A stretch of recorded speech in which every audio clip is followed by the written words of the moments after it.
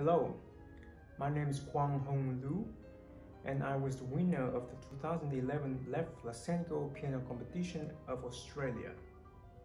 Having played in many other competitions and performances ever since, I think as an artist, the stage experience and performing in the most professional environment are crucial in any young artist's development. The Vlassenko competitions provide both challenges and opportunities for young artists to develop themselves and to equip themselves with a total mastery of technical challenges, the depth of interpretation, and the stage experience in order to become a full, complete artist. In the final round, I had the great privilege to perform the Tchaikovsky Piano Concerto No. 1 with the Queensland Symphony Orchestra.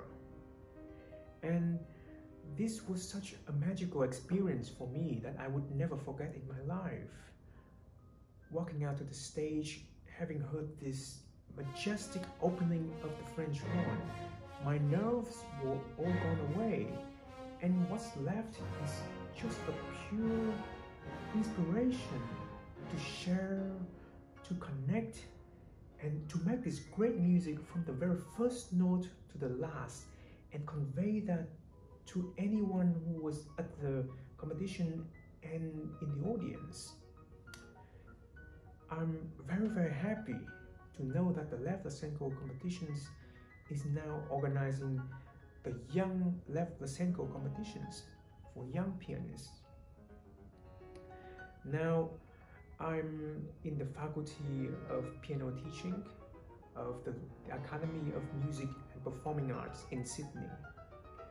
And I work with many young talented students, and I feel that the young students, the young artists, they need a lot of exposure, the experience, the stage, the environment to sharpen their skills, to share, and most importantly, to find their voice and the development necessary to become an artist.